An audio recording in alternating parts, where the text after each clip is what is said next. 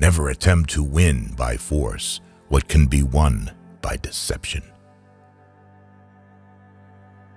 It is not titles that honor men, but men that honor titles. Where the willingness is great, the difficulties cannot be great.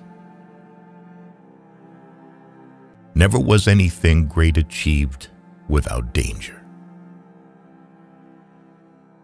Men are driven by two principal impulses, either by love or by fear.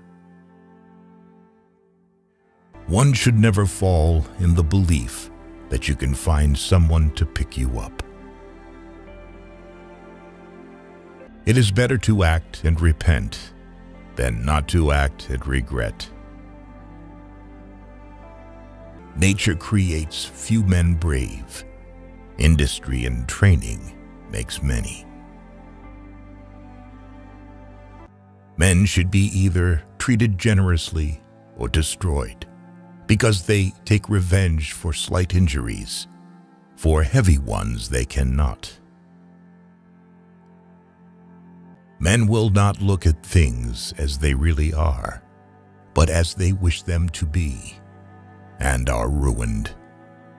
A man cannot survive without cheating, because it is his nature. He who wishes to be obeyed must know how to command. Everyone around will envy you if you tell the truth. It is far better to earn the confidence of the people than to rely on fortresses. It is a common fault of men not to reckon on storms and fair weather. Any injury we do to a man must be such that we need not fear his vengeance. It is double pleasure to deceive the deceiver. Men intrinsically do not trust new things that they have not experienced themselves. The best fortress which a prince can possess is the affection of his people. Men sooner forget the death of their father than the loss of their patrimony. He who is highly esteemed is not easily conspired against. He who builds on the people builds on the mud. In conclusion, the arms of others either fall from your back, or they weigh you down, or they bind you fast. There is no avoiding war. It can only be postponed to the advantage of your enemy. Therefore, it is necessary to be a fox, to discover the snares, and a lion, to terrify the wolves.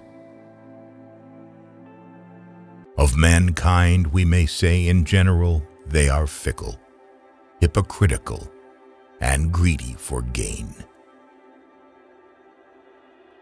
Whosoever desires constant success must change his conduct with the times. Since love and fear can hardly exist together, if we must choose between them, it is far safer to be feared than loved. There is no other way to guard yourself against flattery than by making men understand that telling you the truth will not offend you. The first method for estimating the intelligence of a ruler is to look at the men he has around him. If an injury has to be done to a man, it should be so severe that his vengeance need not be feared. Everyone sees what you appear to be.